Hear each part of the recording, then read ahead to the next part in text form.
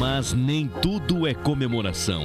O SBT Meio-Dia começa com uma reportagem que retrata a situação da saúde em muitos estados brasileiros. Morosidade, burocracia, impasse. Situações que só tornam obras importantes para a comunidade em verdadeiras novelas. Quem sofre é quem precisa de atendimento. Veja o problema enfrentado por pacientes com câncer que precisam de tratamento no Centro de Pesquisas Oncológicas em Florianópolis. Todos os dias, cerca de 500 pacientes buscam atendimento no Cepon de Florianópolis. Quem está aqui na fila de espera quer reagendar uma consulta, passar por algum tipo de tratamento ou ser encaminhado para uma cirurgia. Se as obras do Cepon estivessem concluídas, de 150 procedimentos cirúrgicos realizados por mês, o Cepon faria pelo menos 350. 200 pessoas a mais, sendo possível realizar cirurgias de alta complexidade. Faz 16 anos que as obras do Cepon vêm se arrastando. Só esse local está assim com as obras paradas há mais de um ano. Se estivesse concluído, estaria funcionando aqui a UTI e o centro cirúrgico do Cepon. E vendo o lugar assim, vazio, com material de construção acumulado, não dá para imaginar que aqui tem espaço para mais 4 salas cirúrgicas, 10 leitos de UTI e uma central de materiais esterilizados. E é justamente isso que falta para dobrar o número de atendimentos e facilitar a vida de muitos pacientes. O valor total da obra com os equipamentos nessa ala chega a 15 milhões de reais. Para terminar a obra, faltam 4 milhões de reais. E investido até agora foi R$1.300.000. 16 anos de trabalho no Cepon. 16 anos que o seu Irineu acompanha as obras por aqui. Para ele, já passou do tempo de estar tudo concluído, porque os pacientes que precisam de cirurgias de alta complexidade ficam na fila de espera de outros hospitais. Isso porque o Cepon não conta com alas de UTI.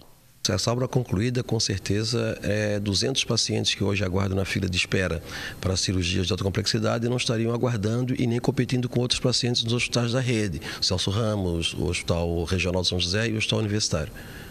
Eles estariam fazendo essas cirurgias aqui com muito maior conforto, porque o Cepon dispõe de tudo que o paciente precisa para fazer uma cirurgia e o tratamento oncológico posterior. Mas o impasse para que tudo termine ainda é grande.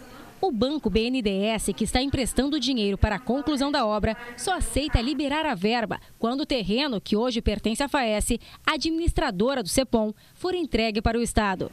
Nossa equipe vem acompanhando o caso e, no mês passado, estivemos na audiência pública que discutiu o impasse. Enquanto não há decisão dessa discussão, a diretoria do Cepon busca outras alternativas. Hoje, o Hospital Governador Celso Ramos e a Maternidade Carmela Dutra cedem espaços para que ocorram as cirurgias. É uma das 4 salas onde cirurgias de alta complexidade poderão ser realizadas, serviço que atualmente o hospital não dispõe. 160 novos procedimentos poderão ser realizados.